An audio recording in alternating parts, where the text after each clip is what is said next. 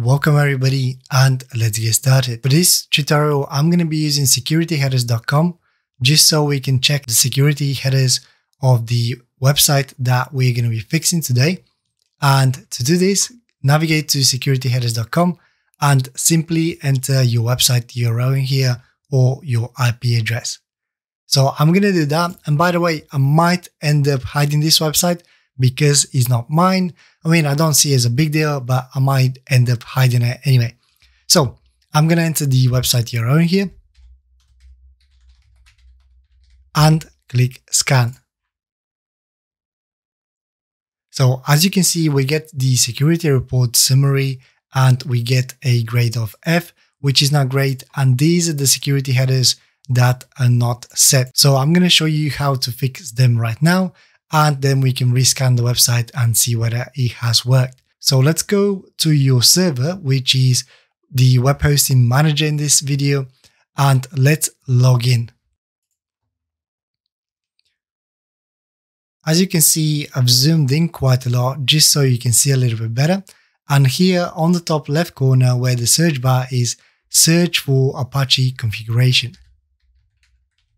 Here it is under service configuration, click Apache configuration. And then if you scroll down a little bit, you will see this include editor. Click on include editor and then scroll down a little bit more. And here under pre-main include, we have this section here, which states, I wish to edit the pre-main configuration include for. Now we need to select here and select all versions. Inside here, we have this big text input and all we need to do is paste the security headers that we need.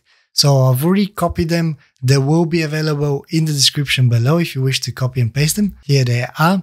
But of course, feel free to look into each header individually and set it the way you like and the way they work for your website.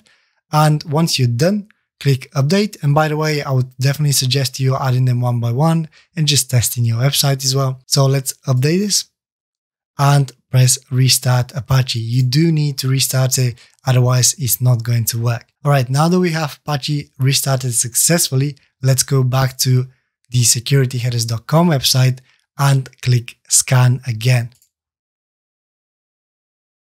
As you can see, the security report summary is now A and we have all the headers in green, but the only one that we don't have in green inside here is the content security policy. I might include that in the description below as well. But the reason that I didn't add this one for this specific website is because I believe that it was blocking some of the JavaScript and things were not looking good. The website wasn't working. And that's why I decided to leave it without this one here and leave it as A. And that's pretty much it. One more thing that I wanted to mention is that now all of the websites that are hosted under your WHM or web hosting manager will have the same headers that we just set. So you don't have to do this individually for every single website, which in a way is great, I guess. And that's pretty much everything. I hope that you found this tutorial useful. Smash the like button, please comment below and consider subscribing. Hopefully I will see you in the next one. Thank you very much for watching.